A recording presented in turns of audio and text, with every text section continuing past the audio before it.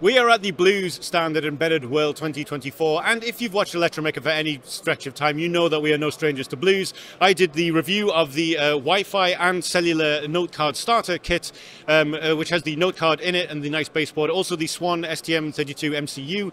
And if you want to know more about that, there'll be a link to that in the description. I go in a great length about how much I love it for various reasons, but the key thing for me is simplicity. Everything here is a JSON command. It has an API that you can use with any hardware that you're working with, and Blues have since then expanded out into LoRa and also a very interesting satellite communication with their newest product, StarNote, that's just been announced. But we're going to start talking to TJ about LoRa. So this is Blues, it is a note card, but it works with LoRa. Are there any other major differences, or are people going to have a very similar experience using it? Very similar experience. So I have the note card LoRa here. You'll see it shares the same form factor. It has the same M2 edge connector on the bottom.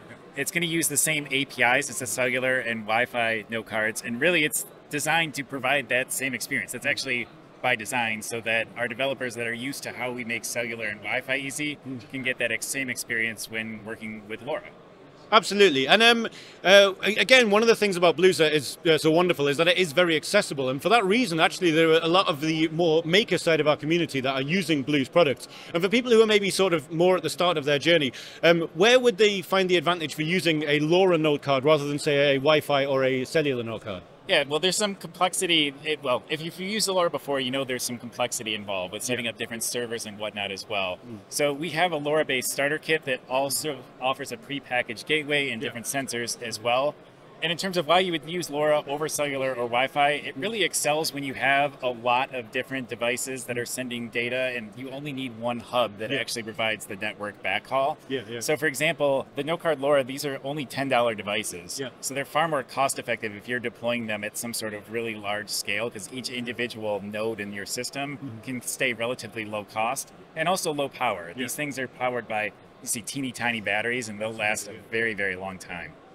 Absolutely, yeah. And while we're going to try and keep sort of hardware focused today, one of the things I do want to point out is that one of the great things about Blues in my experience is that the Note Hub as well makes it very easy to take things from the board to the Note Hub. You don't really have to think about that part of it. Then you can pass that on to whatever service you want to. And presumably this is the same story here. You can pass this from the hub onto the Note Hub exactly the same way, right? Same model. Makes it easy to get data from the device into the cloud. And in fact, it's the same cloud backend. So you could even share a cloud backend project between cellular, Wi-Fi, LoRa. You could have some fun mixing and matching too. Yeah.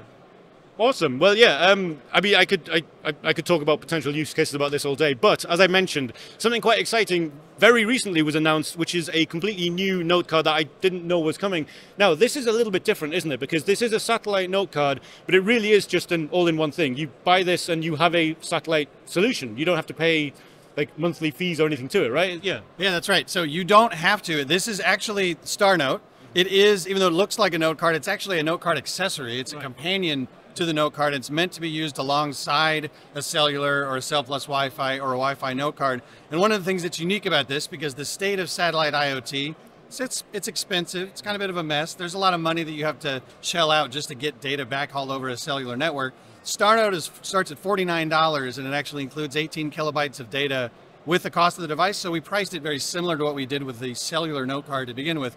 Data plus connectivity plus the actual hardware itself. And so 18K doesn't sound like a lot, but in satellite you don't use as much data. All the transport goes over UDP, over NTN networks, basically NB-IoT backhaul over NTN.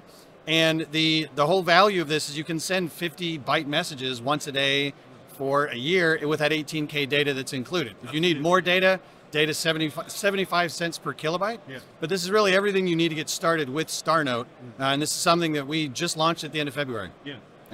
Absolutely, yeah. And that is one thing that is worth mentioning, is that across the board from the entire time that I've been playing with Blue stuff, I've not had to spend a cent beyond just the actual hardware cost itself. Now, of course, if you're upscaling to 10,000 of something that send 100,000 messages a day, eventually there's going to be pricing involved. But it really is something that's very accessible to get started with. So in terms of the LoRa note card and StarNote, which of these things is available now? Where do people find them to buy? So the LoRa note card and the starter kit are all available today in the Blues store. If you go to shop.blues.io, you can learn more at blues.dev about these products. StarNote is in a beta right now, but will be available in June. June 3rd is our planned release date for the product. Awesome, yeah. And I mean, we'll definitely be covering it again when it does get released. And as I mentioned right at the very start of this interview, if you would like to find out more about blues in general, I feel like I did an all right job of summarizing kind of blues from top to bottom in the quite long-winded review I wrote for the Electromaker blog. There'll be a link to that in the description of the video. TJ, Brandon, thank you so much for your time today. Yeah, thank you.